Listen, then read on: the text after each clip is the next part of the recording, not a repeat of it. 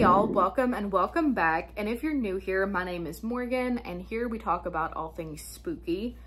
We talk about some scary stories that have been sent in to me, my own scary stories, scary movies, scary books, folklore. It's a little bit of everything here, and I'd love to have you if that sounds cool. Obviously, I'm on YouTube, but I'm also on TikTok, Instagram, and Patreon, and I will leave all of that linked below, as well as where to send me scary stories to read if you have any that you'd like for me to share. But a series that I have absolutely fallen in love with doing on here is something called Hidden Gem Horror, which is what we're going to be doing today, where I talk about a movie that I don't think enough people are talking about, and I think that you should go watch them immediately because they're all my favorites. Now, if you have followed me on TikTok for any amount of time, you know about this movie because I literally do not shut up about it ever. Listen, I recommended this to Lauren Lavera, who plays Sienna in Terrifier on Twitter. I didn't at the movie at all. I just said The Dark and the Wicked.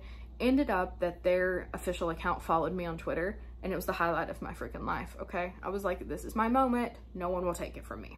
But I cannot recommend this movie enough, and the fact that it does not get talked about consistently really irritates me because it is such a well done movie. But let's get into The Dark and the Wicked. Now, The Dark and the Wicked is a Shudder film. It came out around the pandemic, I believe. I just know I had never heard of it, but the pandemic was starting to let up to where movie theaters were opening up again. And I remember scrolling on a local theater's website to try and find something to go see because I just wanted to get out of the house with my husband. And we saw this movie playing. And I was like, that looks good. We didn't read anything about it. We just saw the poster. So we go into this theater, and it's a little rundown movie theater. We are the only ones in there. It is so dark. There's no safety measures in this place, okay? There's no little night lights so that you can see. I apologize. I get excited about this movie. There's no little lights you can see walking around. It's nothing. It's dark. It's dark, and it was just us in there, okay? So we sit down and we watch this movie that is centered around a grown-up brother and sister that have to return home to their childhood farm because their father is at the end of his life, and they show up to help their mom and to, say goodbye to their dad. But something is wrong with this farm, and something is wrong with their mom and dad. There's actual evil on this freaking farm. Something is wrong. When I tell you guys that this movie scared me so bad that at one point I was out of my seat in that movie theater and I was in the floor, behind the other seats. I'm being so serious. I think it was a worker, but someone just randomly walked in there during the movie, and I think it caused permanent heart damage on me. I really do. I don't think I've ever been that scared in my life. This movie, it is jump scary, but just the overall vibrations are so low that you are just terrified from the moment it starts to the moment it ends, and then way after. This is one that you're thinking about way after. And I am a bad friend.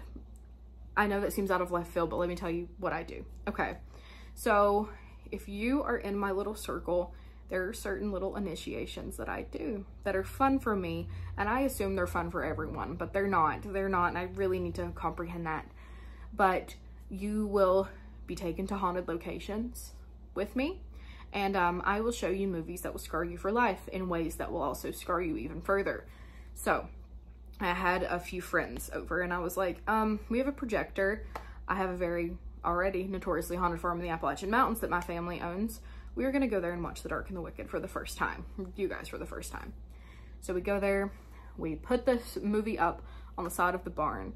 There's no light on that farm. It is so dark. It is so scary. This movie's already taking place on a dark and scary farm.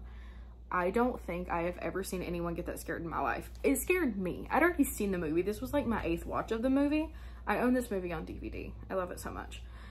But this was already my 8th watch of it, and I was petrified. Never felt fear Never felt fear like that. Jesus Christ. But I hope you do watch this movie, and I hope you love it, and I will see you tomorrow where I tell you some scary stories, and then we will be back to highlight another scary movie next week.